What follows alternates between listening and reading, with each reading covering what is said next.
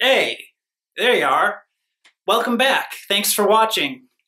So we're going to start off part 2 here, and we're going to be talking about some economic issues. See, the economy right now in Dominica is very poor. And I know right away, I know what you're thinking. No! Please, Mr. World Traveler, don't give us this bad news. We don't want to hear it. Can't you just sugarcoat things and tell us everything is okay? But I'm not going to do that here. If you want that kind of coverage of the world, turn on the evening news tonight. They'll give you what you're looking for. Because here, John Palmer, world traveler / conqueror, we're just going to be telling it like it is here. So let's get into this economy. Why is the Dominican economy struggling? Well, the answer to that is very simple. The Dominican economy is predicated on 2 things, and really only 2 things: bananas and tourism. Bananas and tourism. So what do these industries need in order to survive and ultimately thrive? Well, you need ships, right? You need ships that can come to and from the island. So you have banana ships loaded with bananas sailing off to the world delivering bananas. For tourism, you've got, your Caribbean cruise ships, and they bring visitors to the island and help out the economy that way. But lately, there's a problem. And the problem has to do with one of the neighboring islands of Dominica. See, this island is getting in the way. And when I say this island is getting in the way, I literally mean it is getting in the way. Let me show you what I'm talking about. So here's the map of Dominica that we saw before. Nice island, just chilling in the water, minding its own business. But let's look at what happens when we zoom out a little bit. Let's see what we find. Whoa. Cheerios Island. Absolutely outrageous. But let me tell you a little bit about Cheerios Island. Let me give you the scoop on it. This is a brand new island in the Caribbean Sea. This is a man-made island created by the Cheerios Corporation. This island exists with the sole purpose of promoting the sale and consumption of, you guessed it, Cheerios. And you know what? I gotta say, when I first heard about this, I like the concept of Cheerios Island. I think it's a terrific idea.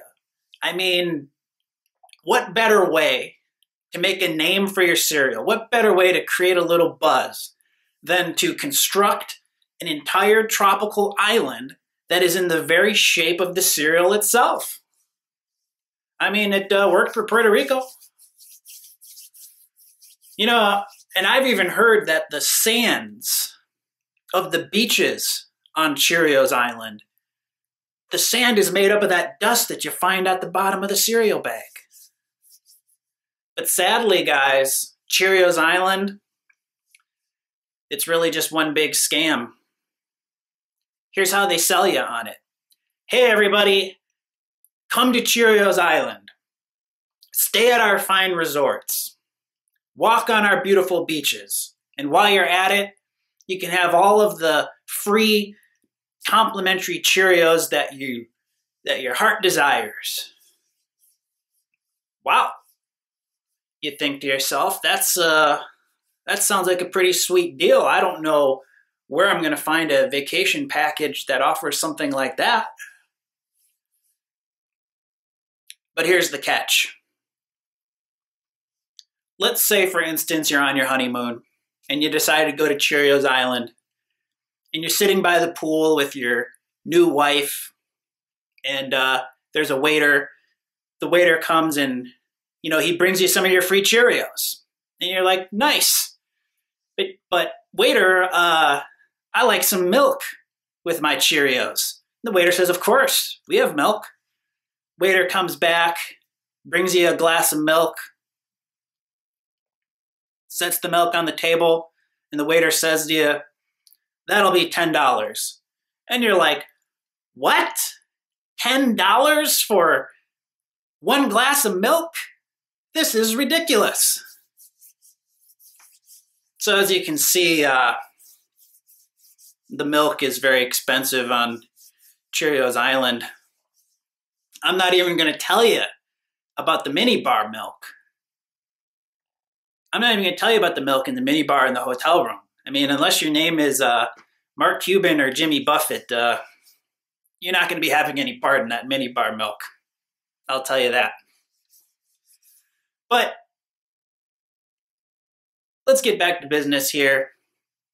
The biggest problem on Cheerios Island isn't the gouging of milk. The biggest issue we have with Cheerios Island is they constructed this island, they made this big Cheerio in the sea, and they completely trapped a sovereign nation inside of it. I mean, come on. I mean, just look at it there. Poor Dominica.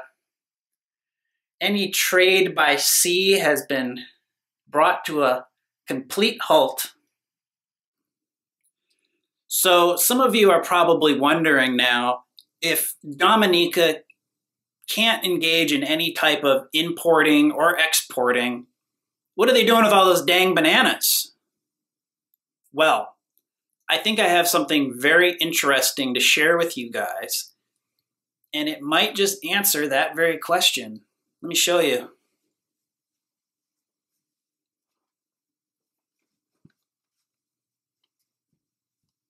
Take a look at this. Banana Nut Cheerios. This is a new line that Cheerios has just introduced into the marketplace. Now let's take a look at this. Flavored with real banana and natural banana flavor. But let's examine this a little more closely. First part, flavored with real banana. I understand that. I'm good with that. I like it. But the second part's a little more confusing. And natural banana flavor. But what does that mean? Because wouldn't natural banana flavor, I mean, couldn't you only derive that from one place, and that would be a real banana? But obviously that's not what they're talking about here. Otherwise, they just would say Cheerios. Flavored with real bananas, bro.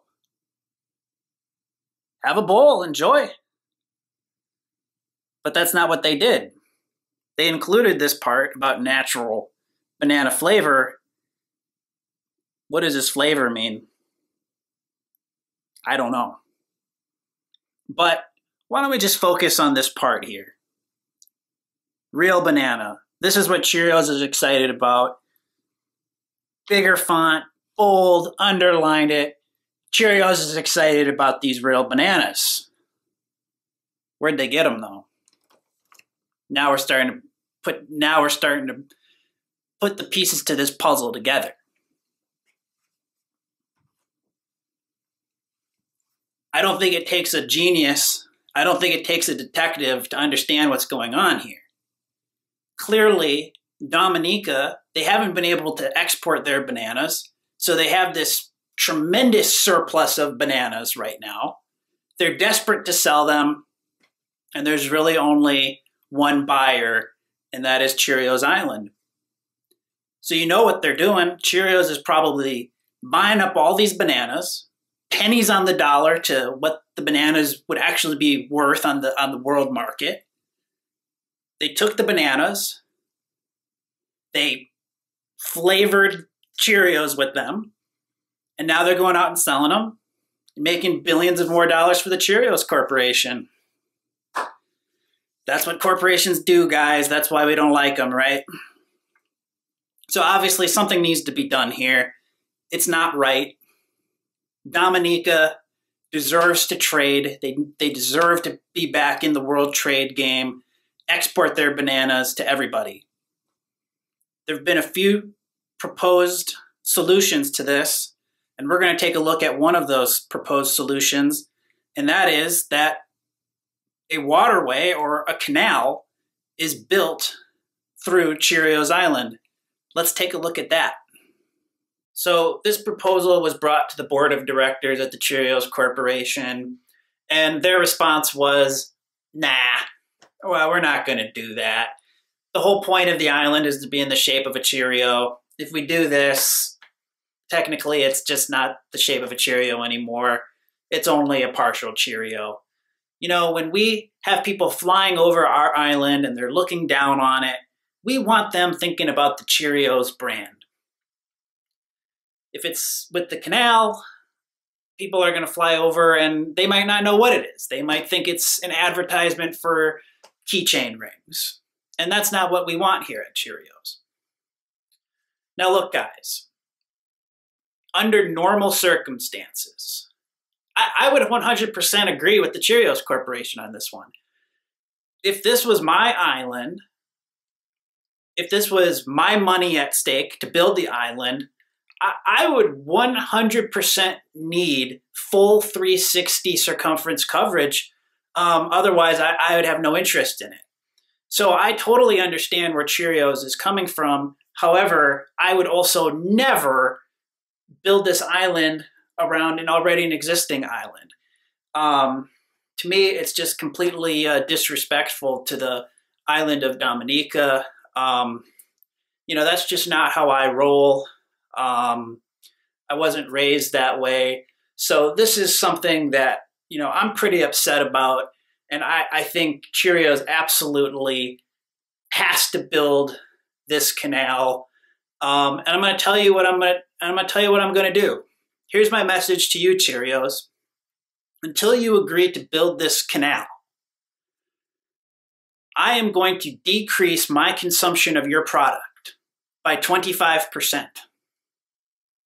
And not only am I going to decrease my consumption of Cheerios by 25%, I am going to replace that 25% by eating your fiercest rival in the Cheerio game, and that is Wheaties. I've never had Wheaties before. I highly doubt that I'll enjoy Wheaties, but this has become a cause that is very important to me, and I'm really willing to do whatever it takes, and this is where I'm going to start. So I hope everybody watching this joins in with me.